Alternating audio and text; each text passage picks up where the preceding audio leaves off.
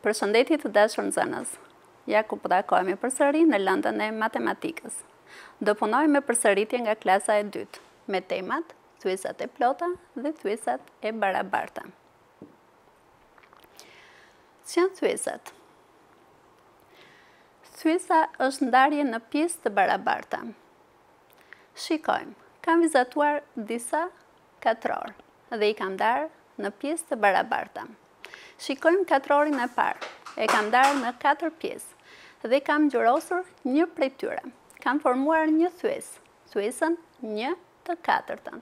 Pra, nga e gjithë figura kam ngjyrosur vetëm një pjesë. Shikojmë figurën e dytë. E kam ndarë në 4 pjesë të barabarta dhe kam ngjyrosur 2 prej tyre. Kam formuar thyesën 2/4. Pra, kam ngjyrosur 2 nga 4 pjesë të barabarta. Në figurën e tretë, përsëri jam me 4 pjesë të barabarta, por kam ngjyrosur 3 prej tyre. Kam formuar thyesën 3/4.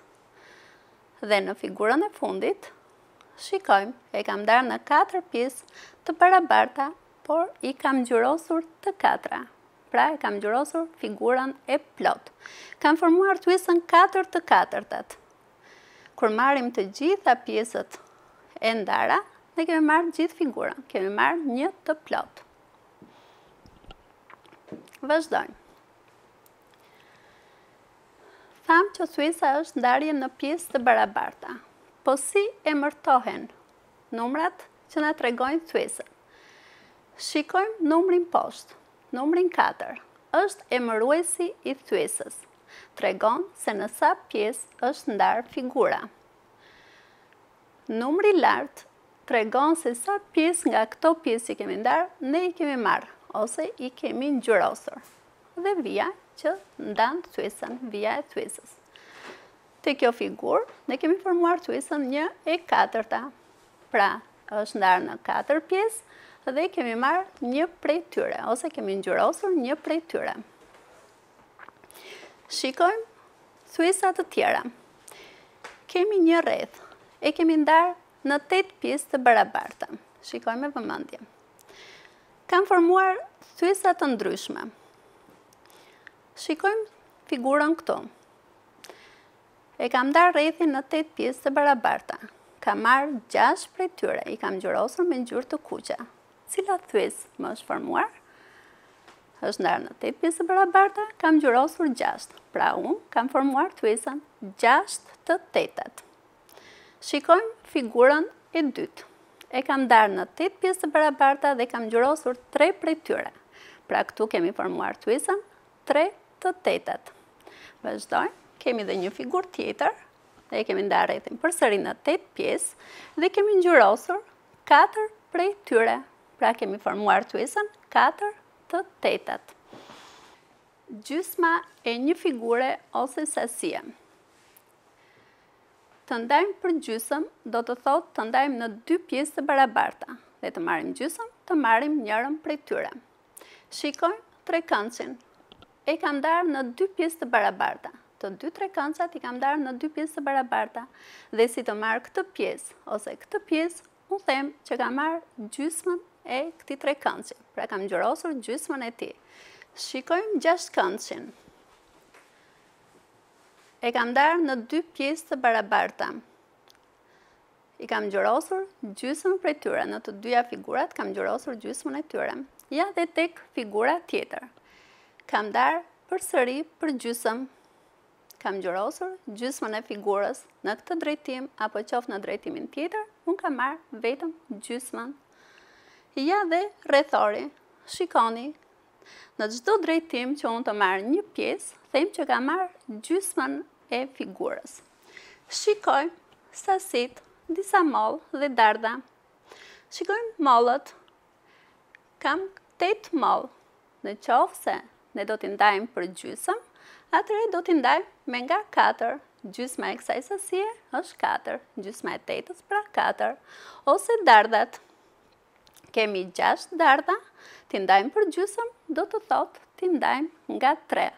Po si e shënojmë thyesën për gjysmën e një figure ose të një sasie, ajo shënohet 1/2, sepse siç tham, numri poshtë tregon në sa pjesë është ndarë figura ose sasia dhe numri lart sa pjesë prej tyre ne kemi marrë.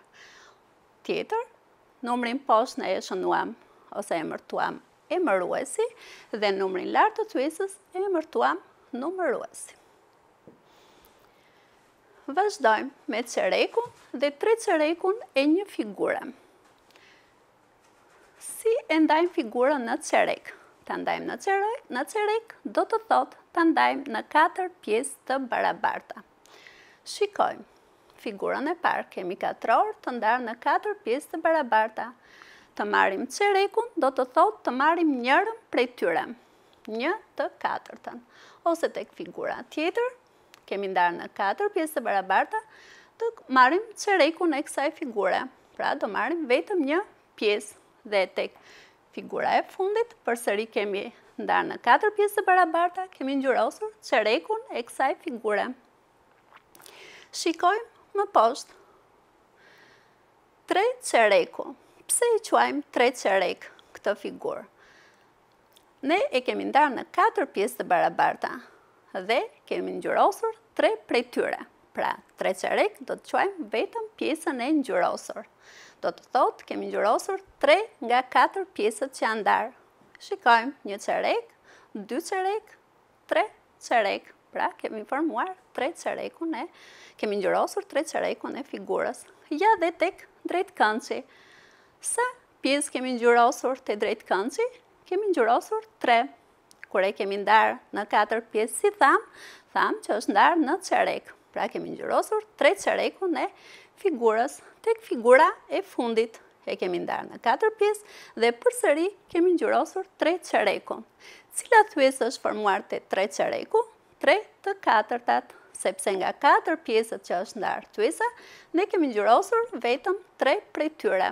Kthehemi edhe një herë te çereku, ne kemi ngjyrosur vetëm një pjesë nga 4 pjesë të ndara. Pra 1 çerek 1/4, 3 çerek 3/4. Thyesat e plota. Pse i quajmë thyesat të plota? Shikojmë. Figurën e parë. E kemi ndarë në 2 pjesë. Dhe i kemi ngjyrosur po të dyja pjesët. Kemi ngjyrosur bie të gjithë figurën. Çfarë thyese kam formuar? Kam formuar thyesën 2/2. Kam formuar një thyesë të plot, sepse e kam ngjyrosur të gjithë figurën e plot. Shikojmë figurën tjetër. E kemi ndarë në 4 pjesë të barabarta. Po, sa kam ngjyrosur te kjo figurë? I kam ngjyrosur të 4. Pra, nga 4 pjesët kam ngjyrosur të 4. Kam ngjyrosur figurën e plot.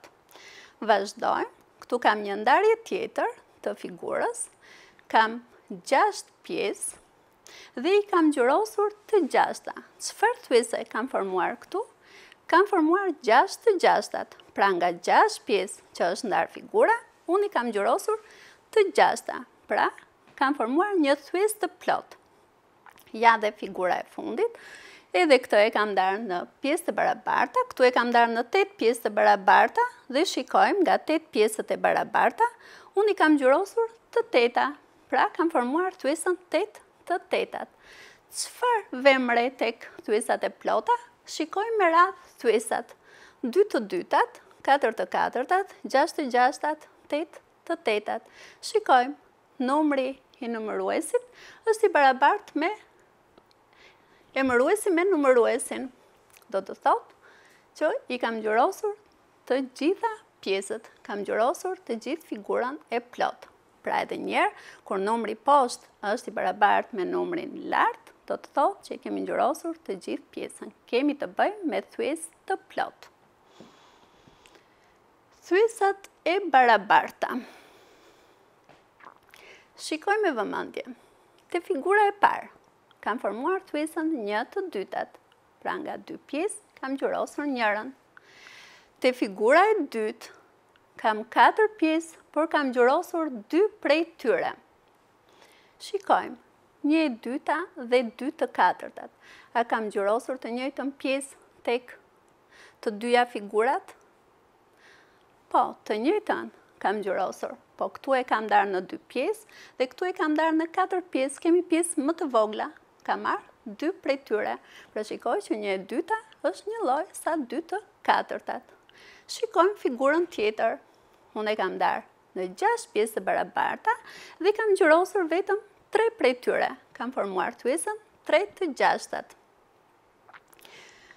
Shikojmë dhe thyesën më poshtë. Këtu e kam ndarë në pjesë akoma më të vogla, e kam ndarë në 8 pjesë dhe kam marrë 4 prej tyre.